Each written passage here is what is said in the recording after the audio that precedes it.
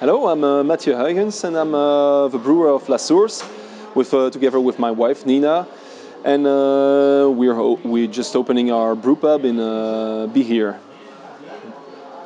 And what do you hope to achieve here? What's the new things? You have new tanks. You're expanding. So the concept is here to have 5 serving tanks with. The aim is to minimize the packaging of the beer, so really to be a short circle brew pub. So we're trying to make beer and send it directly in the tanks. So as you see, we can serve it. We just have some taps here, and we can serve the beer directly from the tank. So it's kind of the freshest beer of Brussels. It's there's no exposition to light, oxygen, or heat, and so it's kind of the freshest you can get. Why did you start La Source, and what's the philosophy behind the beers you're making here? When I started brewing 4 or 5 years ago, we were like getting enthusiastic with my wife, saying, "Hey, we should do a brew pub, a place where people go and taste the beer directly on the spot." It was kind of new at that point, and we were like, "Yeah, we should call it La Source because people would come at the source to drink it," and so that's how the thing got together. And after that, we were like, hey, why not serving beer directly from the tank? So it will be something new, something very fresh, and that's how it got built together. This place, it gives you an opportunity to expand and try new beers.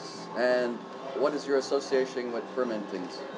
The aim here is to be a more creative and seasonal brewery. So we got a few ferment eggs to make some wild and sour beers, and it's really the aim is to work with what's from the season, like fresh fruits, fresh herbs, and work together with ferment things that are like cutting edge in fermenting things. So we like to experiment with them together.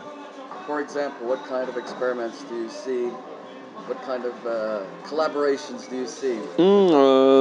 We want to make a beer together, like maybe using something they ferment, like maybe umeboshi. It's like some prickled pears. No, it's not pears, but it's a kind of a salty, sour thing.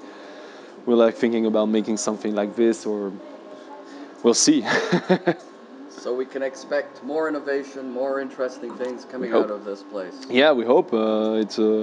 That's the aim. We chose to have a lot of very small fermenters to keep the risk low in terms of volume, and can keep steadily making some creative and seasonal beers.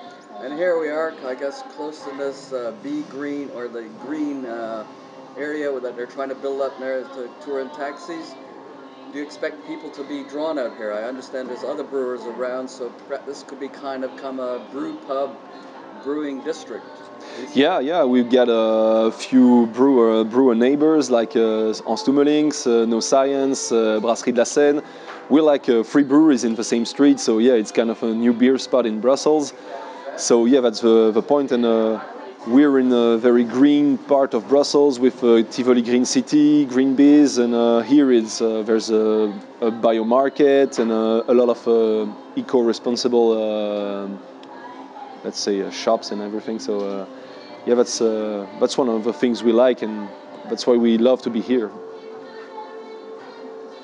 Great, thank you. Done? That was Great. good.